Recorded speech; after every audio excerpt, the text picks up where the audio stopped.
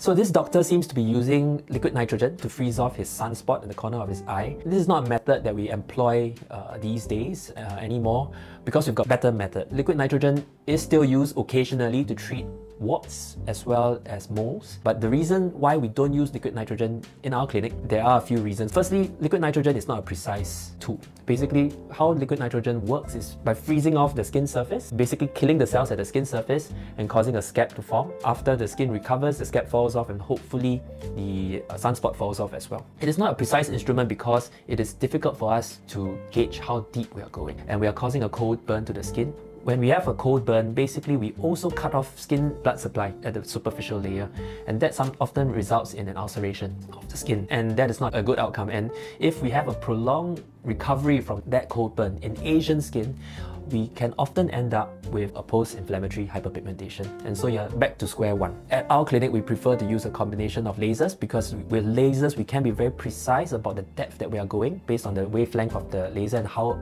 skillfully we apply the laser to the skin, in combination with good skincare such as sunscreen as well as some lightening products.